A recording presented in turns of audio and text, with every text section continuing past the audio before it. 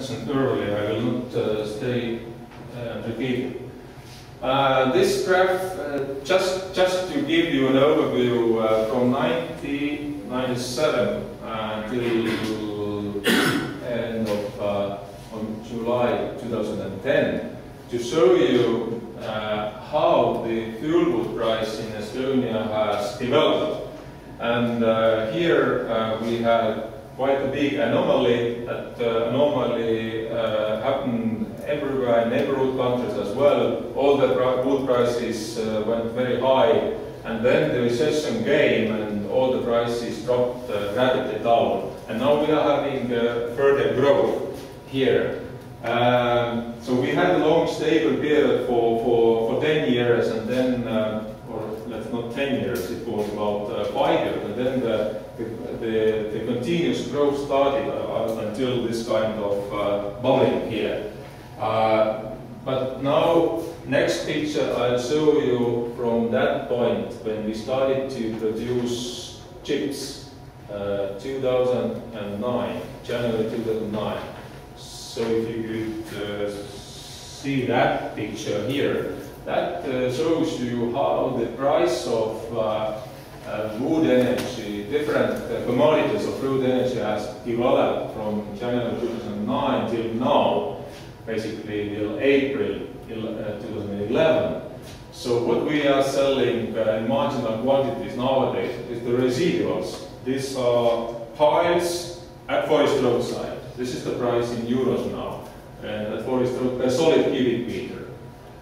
Actually here, I think not megawatt hours, which is more common, maybe understandable for you. Then I have here a price delivered to customer of fuel wood, and then I have a price delivered to customer of chips. The difference between chips and fuel wood here is about 10 euros, but the cost for production of chips today is about 7 euros. So if you deduct 7 euros here, you can see that we get paid higher price, about 2-3 euros per cubic meter higher price if we chip the wood and supply it to a CHP, compared if we not chipping the wood, if we're talking about round wood and supplying to other customers. So that's one thing which has been hot topic in Estonia within since end of 2009. Why we are chipping wood and burning it? Because, well, from forest owners' point of view, we get higher price. But of course, if you look at the mechanical forest industry, for example, who is not getting any subsidies from the state, then they have to compete, and that has been very concerning issue for our local mechanical industry companies. That would mean also that if the economy improves and develops, and the companies who are using, for example, fuel wood here for producing of something else, not just burning it, then they could maybe pay some higher price.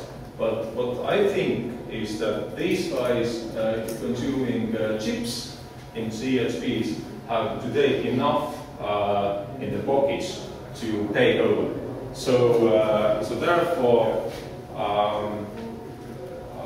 the forest owners probably have all the possibilities to sell their wood in coming years. I mean, even small-scale forest owners, as we are not probably seeing any kind of huge drops like we had here. What concerns maybe also some pulpwood or solo grades, which we think that now the fuel wood will set the floor for the market, and the other commodities won't drop below that level anymore. because the conditions are so favorable. And the trend of the price trend of the fuel wood in coming periods, let's say second half of the year, is slightly upwards, and that will be seen also, I think, for the chips, that these prices grow further. If you look at the current total cutting volume in Estonia, total cutting volume, including here, let's say 2.8 or 3 million cubic meters of state forest and the rest private forest, then the estimated quantity by 2020 here, the last column, is about 10 million, which is not even more than we had during the end or beginning of 2000. So that means that traditional fuel wood from cuttings could not give more than, let's say, about 20% of the additional quantity which comes here to the market. So it means that if the bigger demand will be established, the additional resources could be better used, but not so much traditional roundwood.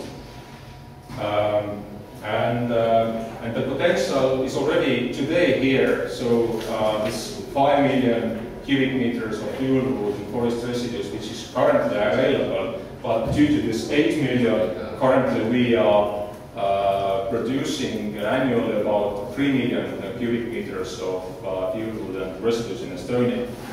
But due to the fact that that the annual harvesting quantity could not grow very much in coming years, the share of other biomass, wooden biomass, branches, scraps, residues from the clear-cut area, probably will have in the future the bigger share which they are today.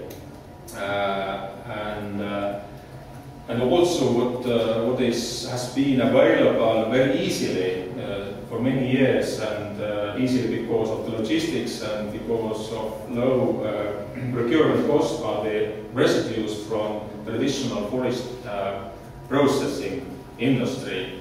But this also would not grow because we, beside of already established heat or power and heat and power production facilities that has been built and also will be built additional some pellet companies, pellet factories, as well as increasing demand by board companies. So it means that the competitive level will grow further, and that kind of residues most probably will go be consumed by those companies as well. And what makes it challenging for Estonia is how the exporting companies and integrates which are in Scandinavia attitude or behave in Baltics, what kind of tactics and strategy we could see here regarding procurement of pulpwood. So because currently in Estonia we do not use locally all the pulpwood we produce. We do not use, for example, birch pulpwood at all, as we saw in the picture. This goes to export. We have some small-scale coniferous pulp factory as well as Aspen consumer. So it means that as the price has been set and also in the future will be set and harbors for pulpwood, if we compare it with the price provided by the energy producers, this is the tricky point here. That may lead to a situation where we are not having in the future anymore free commodities, fuel wood, pulpwood and sawlog, but we are having only sawlog and the rest. And the rest to be considered depending on the market situation, whether energy wood or pulpwood. So my last slide just knocking on the head that actually the wood comes out from the forest has been used for energy throughout the centuries, and it will have this position also in the future. That's for sure. So thank you for this listening.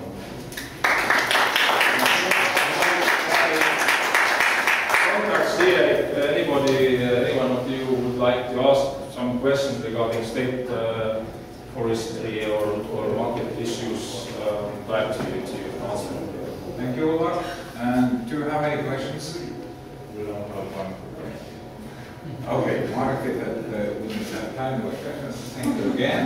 And you can ask. The contact is here, so I can give this presentation. Yes. To you. And